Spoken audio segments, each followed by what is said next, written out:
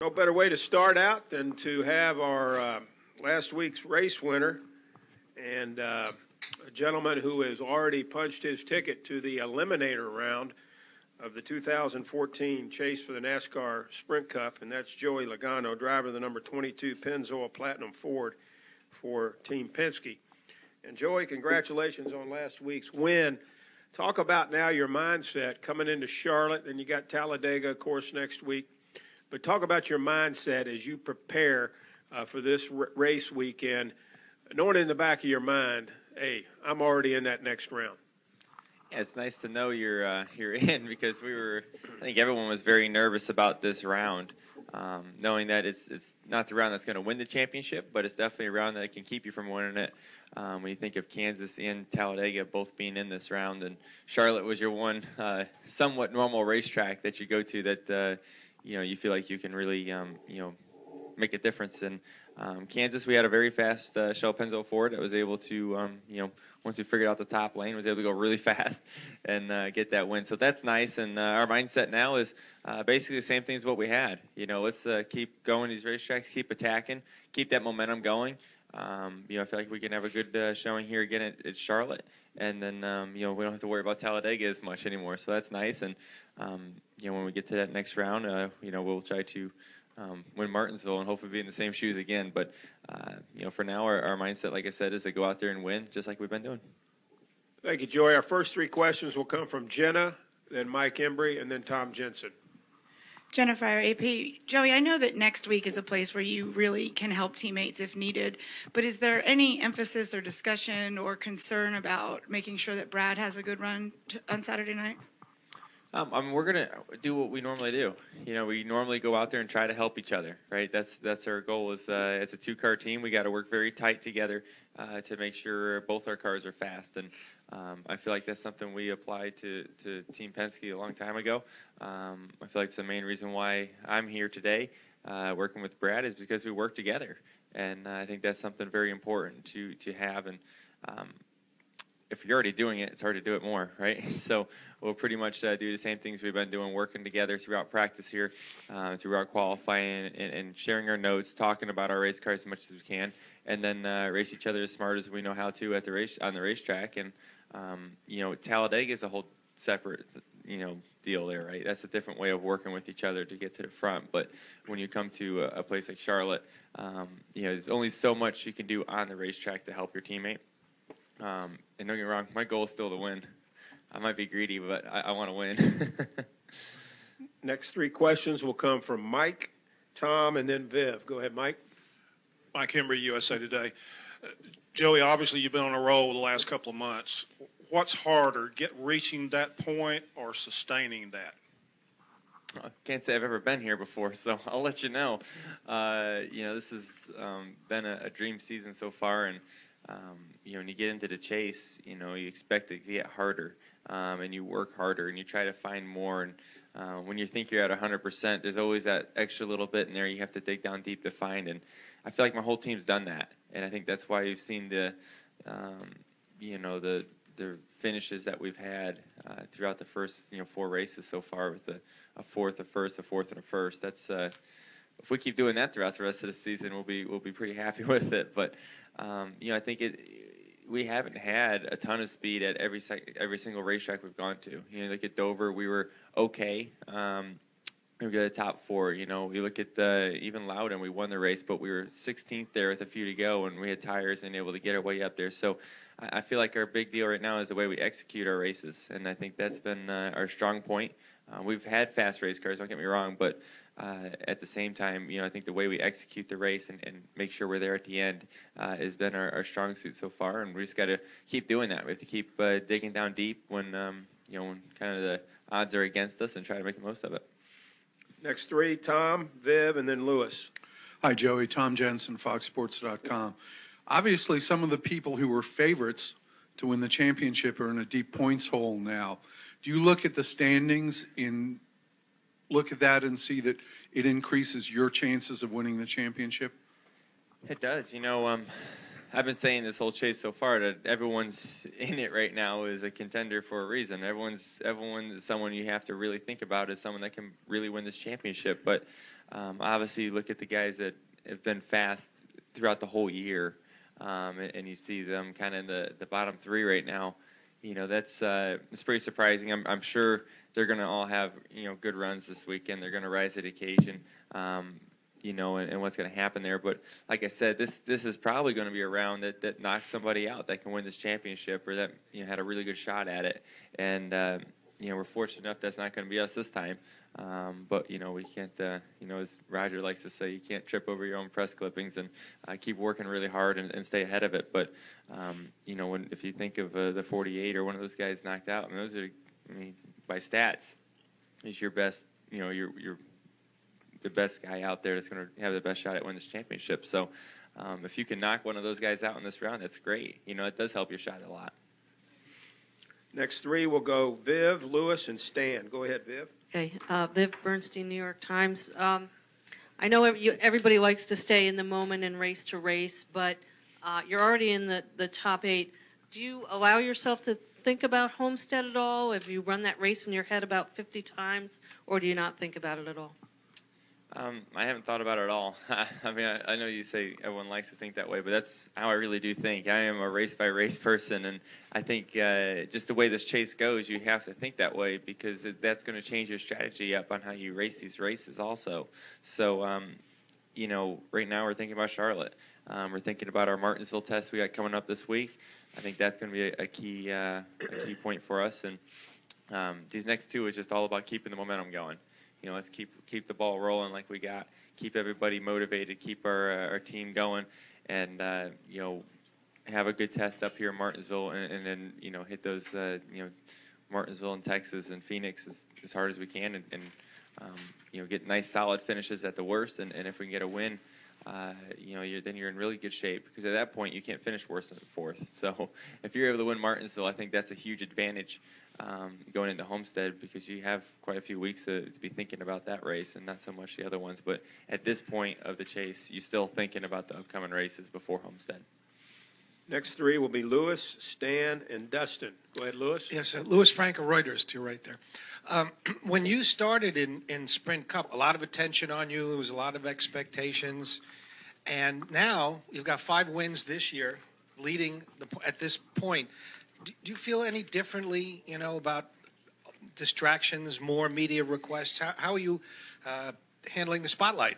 I think I'm doing okay. When it's a positive spotlight, it's a lot easier, is what I learned. So that makes life a lot better. I've been okay with it. I'm enjoying it. I think one of the coolest things about winning last week is the fact that we're the point leader now. Like, that's never happened for me. So seeing your truck parked in the first spot and having that first garage stall, and obviously it doesn't mean a whole bunch at this point, but it is something special. It's just kind of cool, because I've never done it before, never got to the points lead, so that just means a lot to me, and I think it does to this whole Shell Pennzoil team. And I've been able to handle all the press and all that. When it's positive, it's a lot easier for me. Okay, the next one's up will be Stan, Dustin, and then Marty. Stan Creekmore with CompetitionPlus.com. Does the fact that you survived the tire issues last week to take the victory make you even more confident that you have a chance at the checkered flag here this weekend? As far as tires last week, obviously setup goes into a lot. The driver, also the way they drive the car goes into that a lot. Not saying we didn't have issues with our tires. Looking back at it, we had some close calls, but they were okay. And I don't think it makes us feel more confident about anything, because, obviously, the more performance you get out of your car, the more at risk you're putting yourself with tires. And performance window's so small, the more you're aggressive with that stuff, the higher the risk is of something to happen. And we all know that. That's all a gamble we all know we're taking, and the risk we know we're taking. And but for that speed, you got to do that. Goodyear gives us the information we need to have to make those decisions, and it's up to us to make the smartest decision after that. Let's go with Dustin and then Marty. Dustin Long, MRN.com. Joey, since you're just a youngin', a guy like Dale Jr. turns 40 this week. when you think about 30, when you think about 40 for somebody like yourself, what do you think about, since those, especially 40, since I'm guessing that's probably such a far off universe to you? What do you think about it at 40? I got a long ways to go. I've said earlier this year, I'm finally starting to see the benefits of starting as young as I did. Obviously, remember sitting right here for my 18th birthday, and it had a cake in the car, and it had my car out front, and that was going to be my first race in Dover the next week, and it was just a whole big deal. And now I'm sitting here at 24.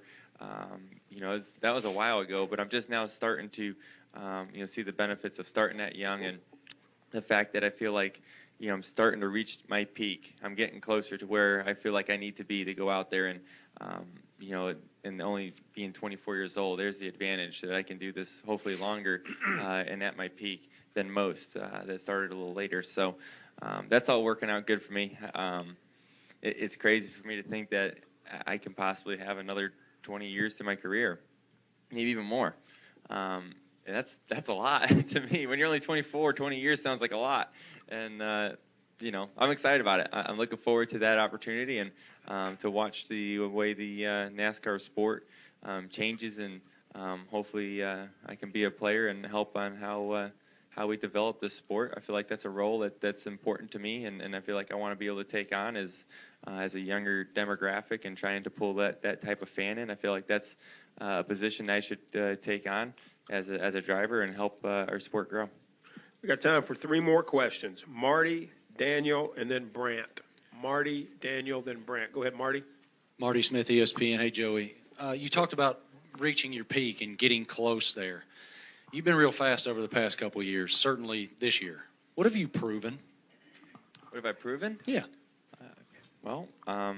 Hopefully proven that I should be here. Hopefully that. But to me, that's an interesting question because, you think of proven. That's different to everybody, right? Being proven could be winning a championship. It could be winning multiple races in a season. It could be, getting top 10s. I think it just all depends on who it is. To me, I don't think I'm ever where I want to be. And I think that's just me personally, is that I'm never good enough. And I think that is something that's gotten me to this point as a driver and as a person. Obviously you got to take that within reason, because you can't beat yourself up too hard, because you won't have no confidence to do anything. But you have to also at the same time push yourself and know that you're not ever perfect. You're never where you need to be, because if you ever feel like you're there, it's only going to be a couple weeks till someone passes you. So you always got to be looking ahead, and I think that's the attitude that I've had my whole life, and I don't think I'm ever going to be proven to myself exactly where I want to be. But like I said, I'm enjoying this, the fact of being in the point lead for the first time and seeing some of the results of the hard work that you've put in over the last few years to see that part's really nice. But I guess I'm never where I want to be. We'll go to Daniel, and then final question from Brant. Go ahead, Daniel. Daniel McFadden with Sporting News. You mentioned you're going to Martinsville for a test. You've got a top 5 there in the spring. What are you hoping to work on specifically at a track where you average about a top 15 finish? Better than top 15, right? We were able to go up there and have a solid finish. We led some laps there in the spring, and knowing that it's going to be one of the most important races as far as getting us to Homestead and racing for a championship, we need to focus on that. And it's the same thing as you always fight with Martinsville, right? You're obviously trying to brake, turn, and then hook up 850 horsepower off that corner is not an easy thing to do. So that's why we're going to work on it, and make sure we understand what the parts and pieces we have are doing to the car and what it's going to do over a long run. And seeing some things you get there and you can get kind of fooled into certain things. You see some short run speed, and after 50 laps, it's the worst thing you ever put in your car. So I think just understanding what does what, and obviously having speed on both the short run and the long run, and kind of going from there. So it's a tough place for sure, and I think that's why we're going to use a test up there. And we're not where we need to be at that racetrack yet. I see Jimmy walking in here now. He's the man there, so we got to be able to catch him. Final question, Brant. Brant James, ESPN.com. The expectation or anticipation of this sort of season has been with you since you were a pretty young teen, just because a lot of drivers thought so much of you. Has it felt like a long time to get to right here, right now? Yeah, it does. You know, but I've enjoyed the whole role of it. You know, the part that it's taken me so long to get to where I'm at now. But without the experience I've had, I wouldn't be the person I am now. And you know, I love that I've got to go through all that because I can enjoy it even more now. I feel like I'm lucky I got to go through that to understand what it means to be sitting where I'm at right now, and you know, how bad you really want it. And I think it's something I needed personally as a person, and I think you know, as a driver, it's very rewarding. And you know, I make sure I enjoy the moment, but I also make sure I got to, you know, keep doing what I've been doing to get here too.